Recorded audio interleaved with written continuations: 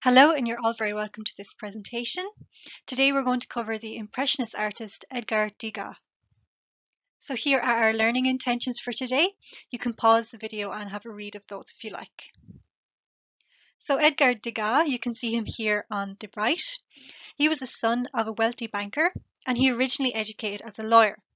He scrapped then being a lawyer and he entered École des Beaux-Arts in 1855 and he trained in the classical tradition of art. So the drawing skills he developed while in college and the copying of old masters does separate him from the Impressionist artists, and we'll go into that a little bit later. His interest was painting everyday scenes of the people in Paris, being in the theatre, horse racing, and domestic scenes, especially women. He had a very difficult personality. He was very hard to get on with, but he was one of the main organisers of the Impressionist group shows. So as Degas got older, his eyesight worsened and he eventually had to stop painting and he made sculptures with his hands because it was something tactile. Composition, movement and subject matter are also the most important aspects of Degas' paintings. So Degas was not committed to the Impressionist characteristics. He absorbed some of the characteristics of Impressionism and did exhibit at most of the Impressionist exhibitions in Paris. But he had no interest in outdoor landscapes. He preferred to paint figures. And his main focus on figure painting was women. And because he focused on figure painting, he had no interest in landscape and then therefore no interest in plein air painting. He preferred to paint in his studio. Degas was influenced by photography and by prints, and this can be seen in how he crops the edges of his compositions to create a sense or an impression of spontaneity, as if the painting is kind of a snapshot of the scene, like photography. And this spontaneity of his paintings stems from his different and very innovative viewpoints.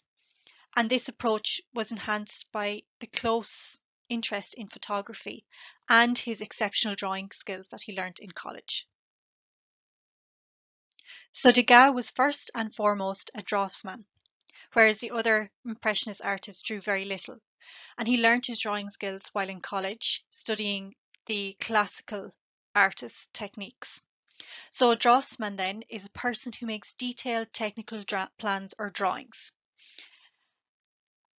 Degas himself was fascinated by movement and he studied the actions of the human body. And we can see here the standing dancer seen from behind and the dancer Jules Perrault, that Degas would carefully study the human figure and put down marks of charcoal. These drawing skills that Degas has and developed in college really do separate him from other Impressionists, as they did on plein air painting. Degas's subject matter was humanity and movement, and he was a regular visitor to the opera house. In this opera house, he produced several drawings in pastels and paintings of the ballerinas. Now, these were not graceful drawings of the ballerinas on stage, but a backstage view of the ballerinas practicing or rehearsing backstage. And this gives the paintings a more of a comfortable or relaxed atmosphere. And thanks to Degas's relationship with the influential dancer and choreographer Jules Perrault, so this is him here, Degas was able to produce a wide range of ballet pictures showing dancers rehearsing because of his relationship with this gentleman. So this painting is called The Dance Class and it's from 1874 and it's one of Degas' most famous paintings. And the subject matter is of ballerinas practicing or rehearsing in a dance hall. So the scene itself has the illusion of being painted from a raised position. So we feel like, as the viewer, we're looking down on the whole ballet class. And this enables us to view the full room itself. The room has a receding linear perspective, and that's a key word to write down. And this is emphasized, this linear perspective is emphasized by the lines here on the parquet floor and the lines here. We can see the room goes into the background, and also by the figures. So these diminishing figures in the background here heighten the perspective. So we can see the larger figures here in the foreground and then followed by the smaller figures here. So we really get the sense of a perspective here, a receding linear perspective. So between the little ballerinas in the background and the two larger ballerinas in the foreground to us, there's a large empty space. And this creates contrast. And this large empty space is occupied by the old ballet master, Jules Perrault, who is Degas's friend. So he is standing with his legs apart and he's leaning on a wooden stick. This wooden stick is used to beat the time while the dancers are dancing. And one girl in the center just here is paying attention to him, but nobody else is paying attention to him. The two dancers in the foreground, so these two here, are painted and observed in not the most graceful manner ever. So the first lady is standing, resting quite heavily on her feet, just here. So her feet are quite ungainly and not very graceful. The other dancer then is sitting on the piano and she herself is leaning back to scratch her back. The first lady then as well holds a red fan and has a green ribbon on the back of her dress.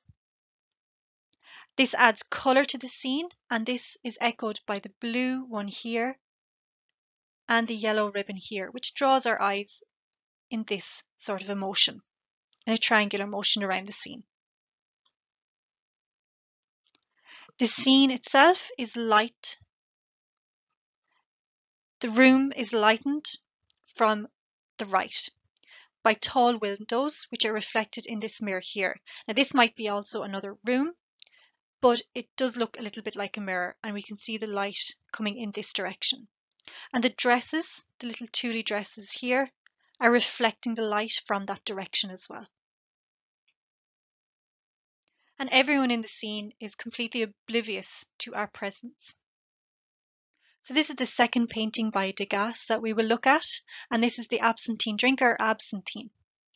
And it remains one of the most celebrated works of art by Degas because of the controversy it provoked. So a debate was raised which had questions about what was acceptable in paintings at the time. So L'Absentine is thought to be a scene from one of the cafes in Paris. So actress Hélène André and engraver Moncel Despon are sitting lost in their own thoughts.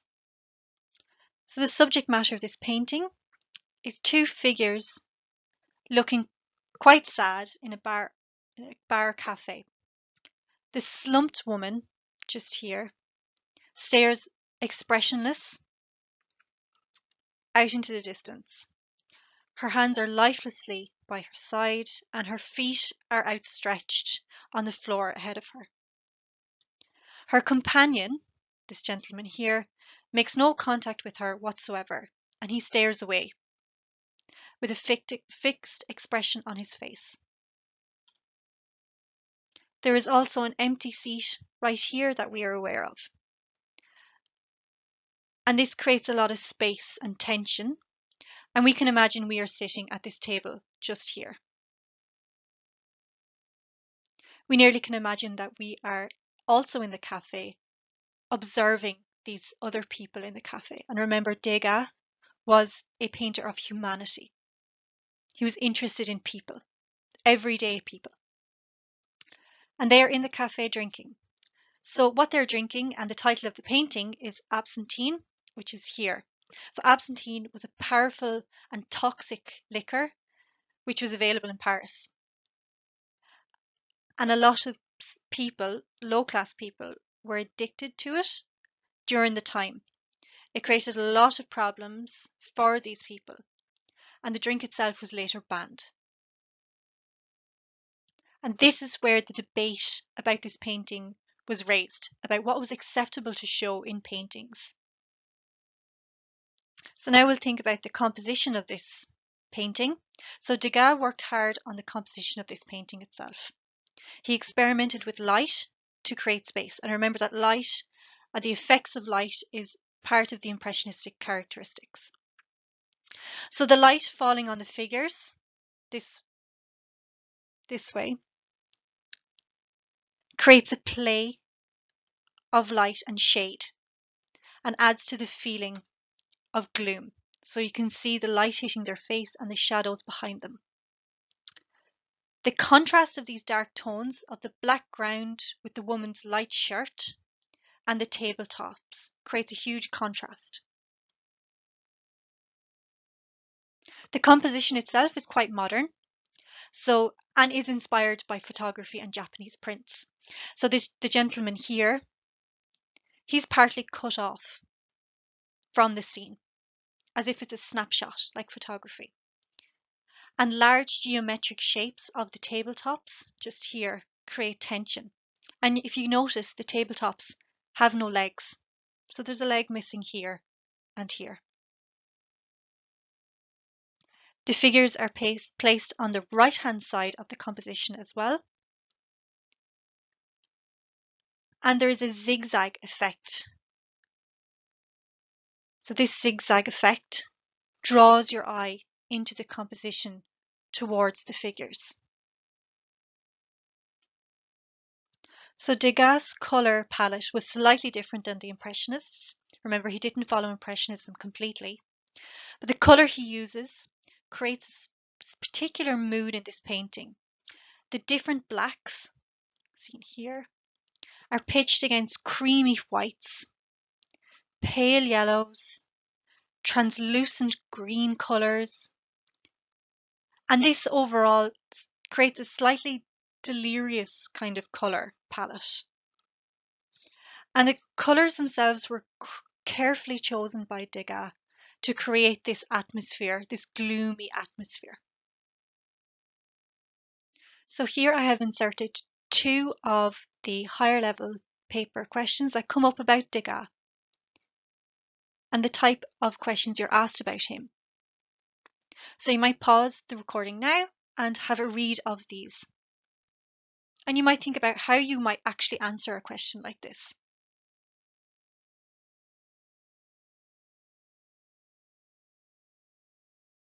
Thank you for listening to this presentation.